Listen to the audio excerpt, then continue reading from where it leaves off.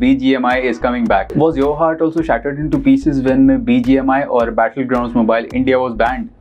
So this news might fix you because BGMI is coming back. Yes, according to the sources, Battlegrounds Mobile India is coming back, but right now it's only coming back for 90 days. The game was banned because it was believed that it was interacting with the Chinese servers and was triggering crime and murders in the country. There will be a few changes to the gameplay. Number one is that the game will be monitored by the authorities. Number two, the players won't be able to play the game 24/7 and there will be a time limit. Number three, no blood will be shown in the game. Once the game will match the Indian standards, it will be relaunched over the portals.